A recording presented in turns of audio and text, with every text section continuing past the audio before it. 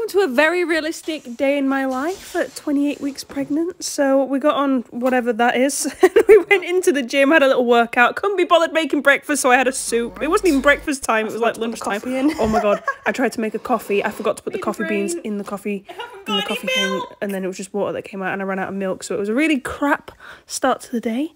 Had to get dressed because we need to go to Pets at Home to get some litter and some food. I was getting karate chopped here in the belly, as you do, and then every time we go into Pets at Home I have to get Podge a toy, but then I started feeling like poo, and then I went on the sofa, and then I had a nap, and then Connor was watching his smelly football, and then that was the rest of my day.